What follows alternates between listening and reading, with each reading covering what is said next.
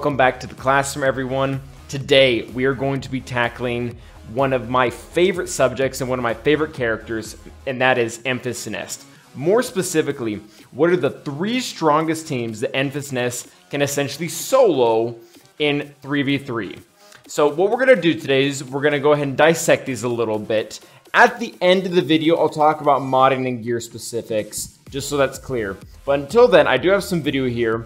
And all this video was taken from my GAC matches or from testing in Arena. I show the mods throughout the video except for this very first match that you can kind of go back and see if you want to pause to kind of compare with your Enfys Nest and with the opponent's teams. So this first match that's going on right now that you guys can already see is Enfys Nest versus Shock T and clones. This variation is really cool. It works with a number of Shock clone combinations. The only one that you have to stay away from is Rex because his aerial advantage will just one-shot Nest after enough turns and enough RNG doesn't go your way. I've done it against really low Rex, but I do not advise that for anyone. But for the most part, the strategy here is very simple. You do, different than most strategies with most teams, you do not want to kill Shock first. Shock is imperative to creating buffs on the enemy team, and the more buffs the enemy team has, the more crit damage Nest is eventually going to get. And that crit damage is important because if you can't kill 5s in 1 or 2 hits, that's essentially the match because he has a ridiculous amount of health steal. You also see one of the other really important things that Shock does is heal up the other characters. So if the character or they have an Echo or an Arc on the team, and if you accidentally kill that high relic Echo or Arc, you get a super Echo or Arc that has enough DPS to take down even a Relic 7 Nest, which is what we are using. So that battle for the most part is pretty easy. Next one we're going to be looking at is Padme. Padme, the team is much more mod dependent. As in 5v5, you have to look at the potency for Jedi Anakin and Padme to make sure you are past the 100% mark.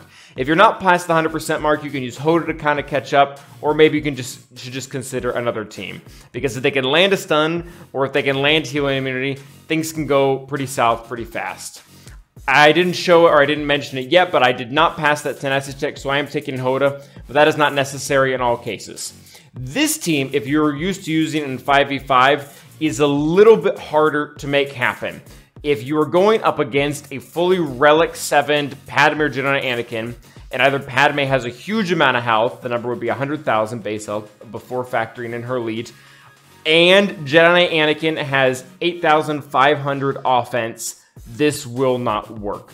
If it's one or the other, it can totally work. If Jedi Anakin has a whole lot of offense, you can kill him first, and you will be able to kill Padme because she has less health. Or if Padme has a whole lot of health, and Jedi Anakin doesn't have that much offense, this will still work because then you can just kill Padme first and you don't have to worry about Jedi Anakin killing you.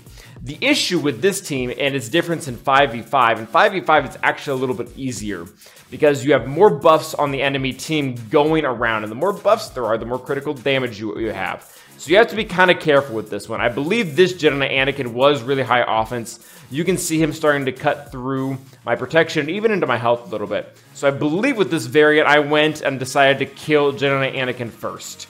And I think that's actually what I'm doing right now. Yep. Oh, I got very close. Over 100,000 damage.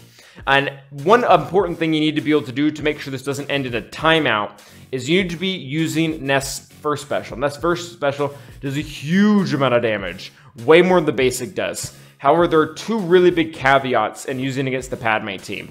If the character on the Padme team has either Foresight or any variation of protection up, you won't get through them because if they have the protection up, you can't crit, and if they have the Foresight, you're not going to hit in the first place. So in these moments, it's best to stick to the basic.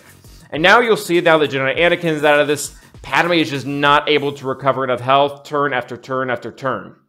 One really important thing to mention about this one, though, is if the enemy team doesn't have General Kenobi, let's say they put in a weak Barris or something, like, Barris is using the General Kenobi, this will go smoothly. It won't. You desperately need General Kenobi there. If you do not have General Kenobi there, then he will not take the brute of the counters, and the counters will go into everyone. If the counters go into everyone, Padme will receive undispellable protection up, and Nest can't crit, period. So do not try Nest against any Padme, or really any Relic Padme team with your Nest if they don't have General Kenobi. It's very, very important. And in the last battle, and this is probably what I consider the most impressive. And these mods are really, really good. This is from an Arena Shard made of mine. This is the way he already had them. All of his characters are high relics. His Jolie has over 100,000 health, and I believe over 120% tenacity, which is also converted into crit avoidance. His Jedi Master or Grandmaster Yoda is also really good. Decent amount of speed, but mostly modded for offense. Pretty high offense in Grandmaster Yoda, which is the deadliest version of this Jedi Knight Revan team that you can find on defense. And I'm going to use the same model here. I'm going to be using Kira alongside Nest. If you want, or actually if you need to, you can take in Hoda as well, because just like the Padme team, if your Nest doesn't have 100% tenacity over all the enemy units, this counter will not work. And the reason why is because Jedi Knight Revan's lead was made specifically to keep Nest from countering them. Because what it'll do is it'll reduce her max health to nothing.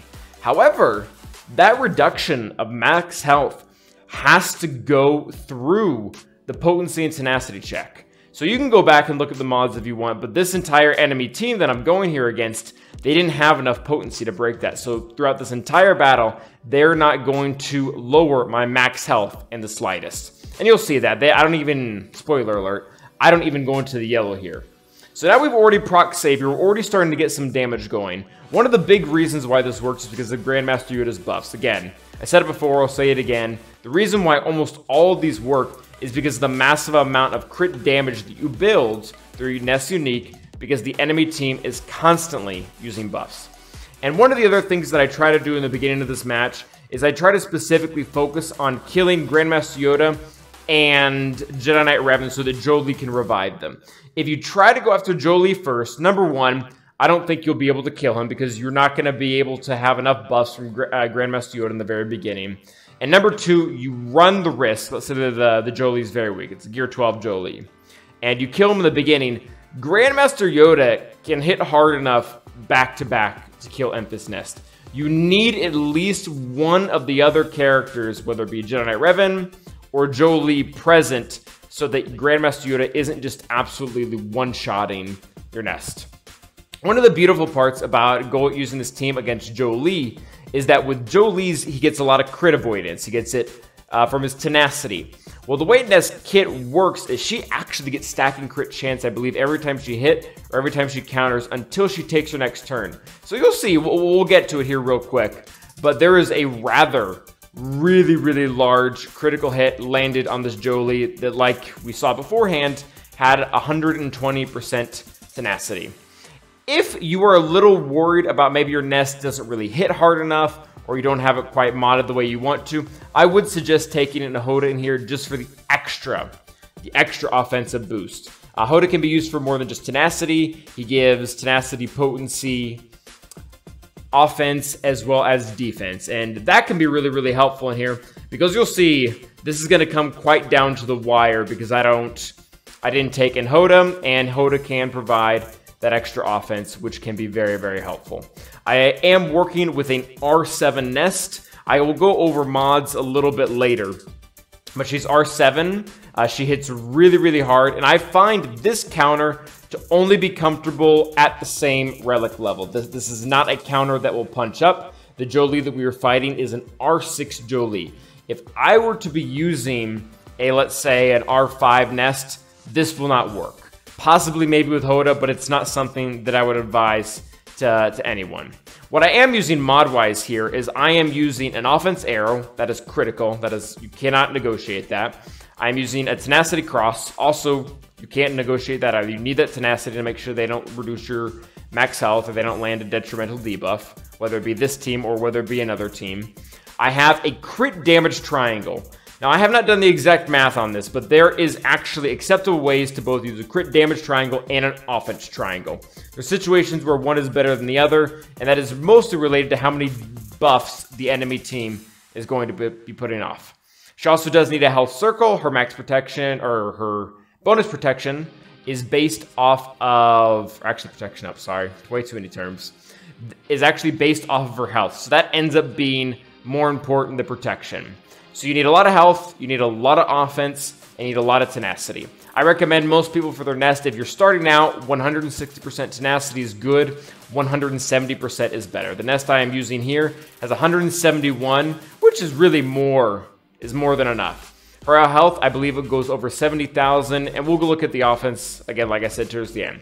So now we're coming down to pretty much the end of the battle here, and it's looking really, really close. And at this point, we really have to focus on Jolie, because if you can't kill Jolie at this point, he's just going to keep reviving everyone.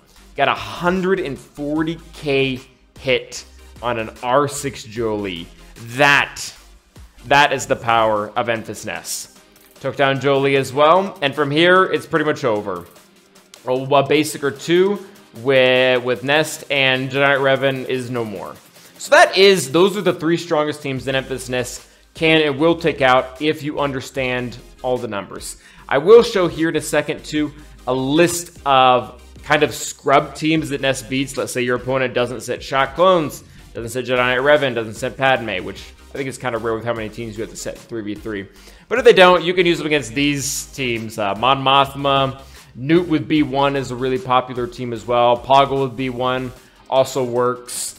All of these kind of teams that people generally try to gear in order to be able to get to their Galactic Legend, and they just throw them on defense like Phasma. Nest will eat all of those. So that is pretty much it for today, guys. Hope you all learned something. Hope this class was useful.